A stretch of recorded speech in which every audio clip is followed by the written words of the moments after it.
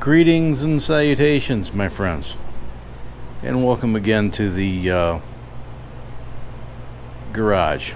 So as you can see, carpet. If you're a Mopar purist, you're gonna look at this carpet and say, I don't think that's the correct carpet, Rick. And you'd be correct, I think. I'm not really sure. But this carpet I bought on eBay, God, when did I buy this? Years and years and years ago. Probably about the time I started this project, I bought this, and I got it on eBay. And after I purchased it, I realized that it was for a 66 Dart, not a 69 Dart.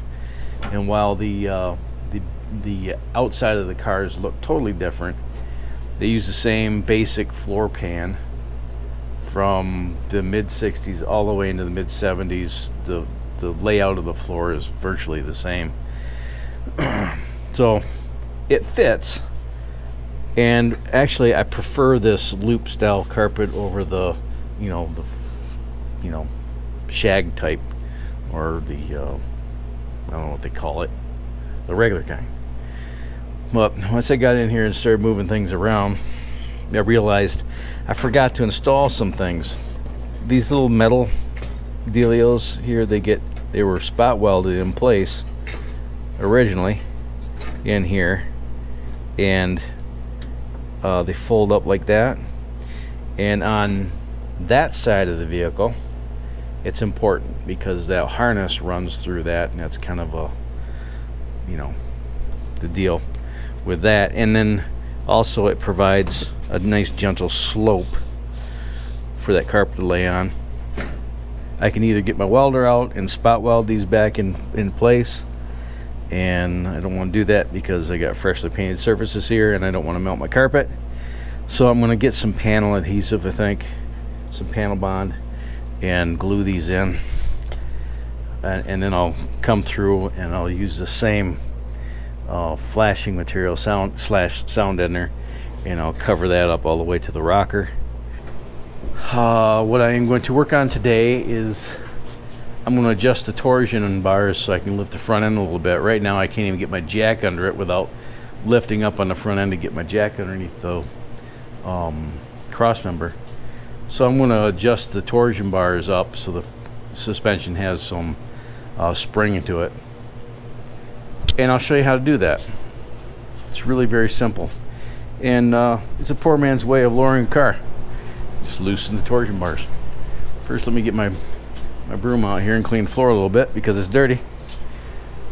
I'm going to get dirty. I just don't want to get that dirty. Hold on, be right back. Okay, I'm back.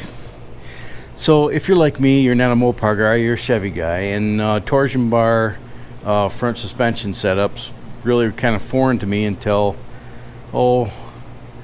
the late 80s, early 90s, when Chevy started using them on their 4x4 trucks. And you can get a couple inches of lift just by tightening down the torsion bars, creating a little more spring pressure. Truck rides like and your alignment's off, but you get a poor man's lift kit that way. You can go, I think, a couple inches. Mopar, on the other hand, has been using these torsion bar suspensions for years, decades.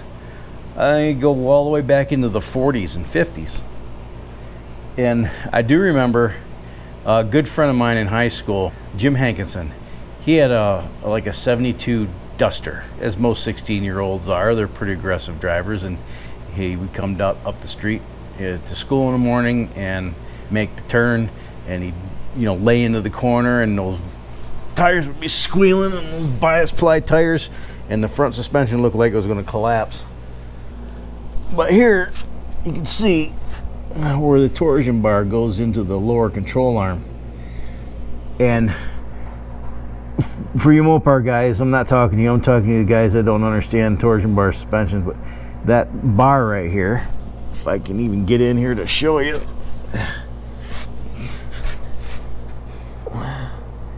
that bar right there it's keyed into a hexagonal hole here, and then the other end has an adjuster. Actually, I think the adjusters on the adjusters on the other end.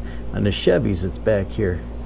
You can see on the driver's side the torsion bar goes back here where the rear cross member is, ties into the unibody, and is keyed into an anchor point there. So on here, you see that bolt that's dangling down right there? That bolt right there, you tighten it because the other end is keyed into a hexagon anchor point, can't turn. And when you turn that, it takes this, that's attached to this anchor point here, right here. That bolt goes into this. That's keyed into the lower control arm. And then that torsion bar goes into a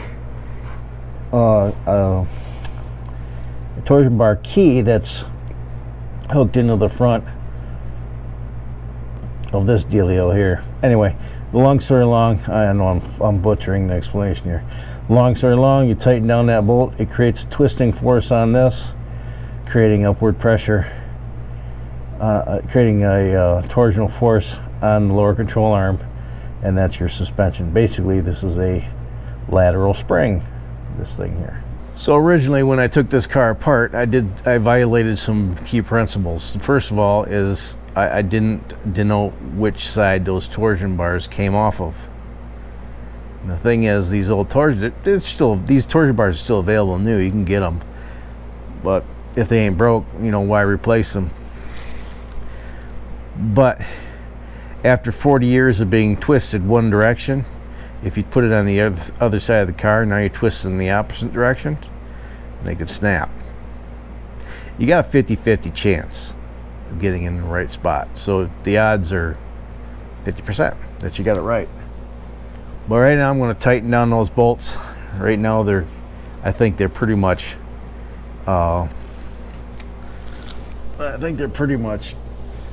completely loose. Well, they're not completely loose. They have very little tension on them.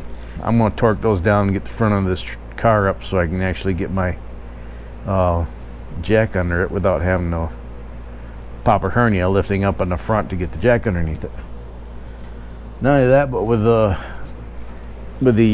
car as low as it was, I only had about 2.5 inches of ground clearance between the floor and the bottom of the primary tubes of the header. Last thing I need to do is crush my freaking cheap Hedman headers on a speed bump.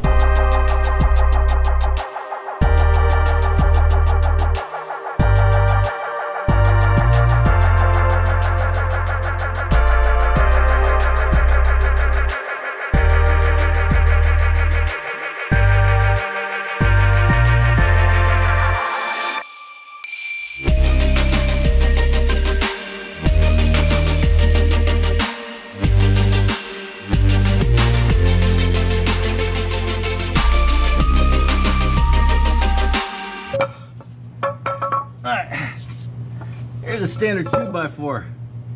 2x4 is 3.5 by 1.5 inches. About a 3¼ inch ground clearance on the driver's side, and about 4 inches of ground clearance on the passenger side for those headers. And it looks to be about maybe 6 inches of clearance at the cross member. I don't know, man. That header looks like it's gonna get smashed at some point in its future, but oh well. Now what I'm gonna do is now that I got this thing jacked up a little bit, hopefully I can get my, yeah, it looks like I can get my my drain pan over there, the big old 5-gallon drain pan on wheels underneath the tail shaft of that transmission. I need to pull the yoke out of the transmission so I can put it back on the drive shaft, so I can put the drive shaft back in this thing. I got a new U-joint the other day. I installed the U-joint onto the drive shaft. Now I need to put the yoke onto the drive shaft. Let's go dig around in the parts and see if we can find the drive shaft straps that go onto the rear axle. Yeah. I know they're back here someplace. Ah! Is that it? Yep. I think those are it. You know what I think I'm going to do? I think I'm going to jack this thing up so I don't have to struggle like a goof. This thing up on jack stands. You see the yoke that's in the transmission. I got to pull that out. And I jacked the back end up so I can get up in here easier. And as a bonus, maybe that will reduce the amount of spillage. Because as soon as I pull that yoke out of there, I'm going to start losing training fluid. But it has to come out because I have to put it back on the drive shaft.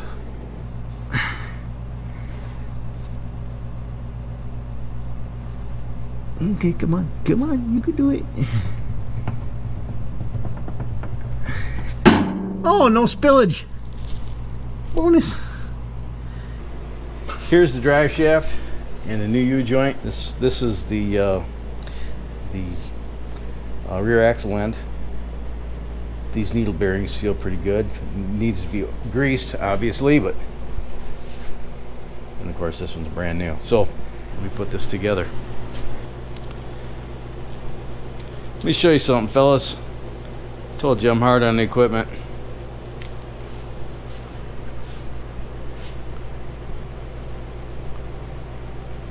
I finally broke my tripod. After about a year of abuse, the plastic finally failed. So I'll have to get another one of these. Sabrent Flexi tripod. Maybe I can repurpose that. So I need to get a new tripod. Where's my old tripod? Dang it.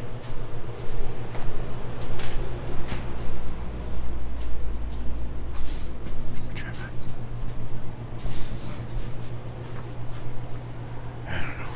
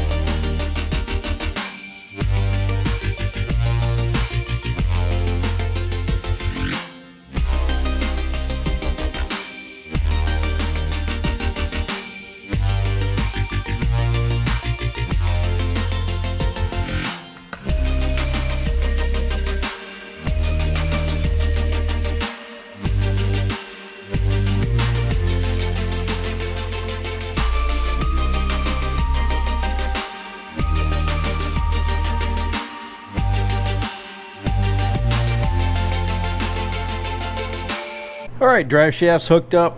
That's ready to go. While I was down there, I noticed that the e-brake cable needs to get hooked up yet.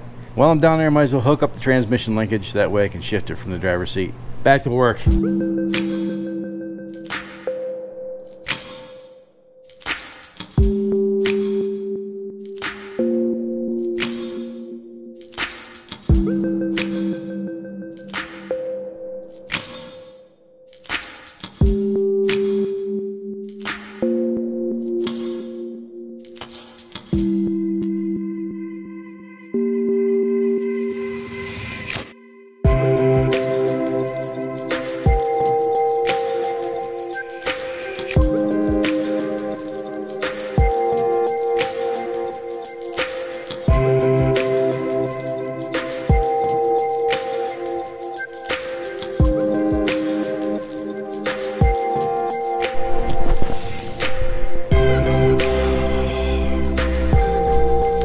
Well, unfortunately, I can't hook up the shifting linkage because I'm missing a piece of the puzzle. So I'm going to have to revisit that after I do a little bit more research. But I did get the drive shaft in. The emergency brake cable is in and adjusted. But right now I need to go inside and order some parts. This past weekend I went into town and went to pick apart again. And let me show you what I got. Remember this thing? I couldn't get the thing to work. Well, it turns out this thing works just fine. What you can't see underneath that cap is a 30-year-old coil. Here's the coil that came with that unit. Garbage. I tested this the other day with an RC battery. Well, let me see if I can do it for you right now. Alright, so I have this 5200 milliamp RC battery here. I've got this one's grounded out to the case. This is plugged into the battery side. Plug that in.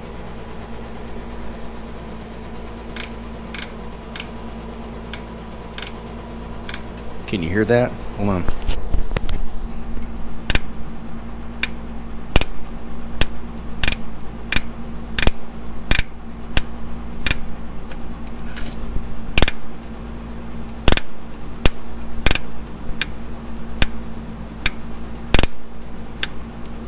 That's turning it pretty slow.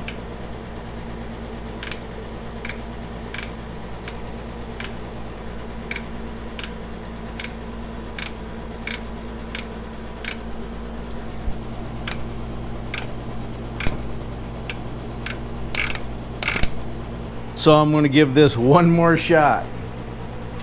See if I can get this thing to work, at least in the short term, because I already have it. It's like cost $7 for a coil from the junkyard.